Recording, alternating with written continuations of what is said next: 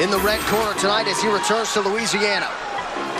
Poirier, the southpaw in the red trunk. Feels that Medeiros leaves a lot of openings in the striking game. Came here in New Orleans. He returns tonight, 63 days.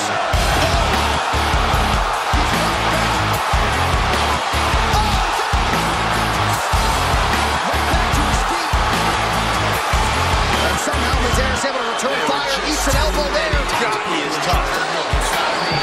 Looking to get some position here. Medeiros doing a very nice job. He's got a hold of the left wrist of Poirier. Picking up right where he left off.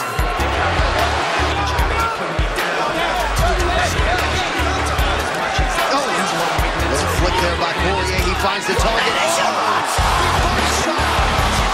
Not sure Medeiros can be able to cover from this one. The striking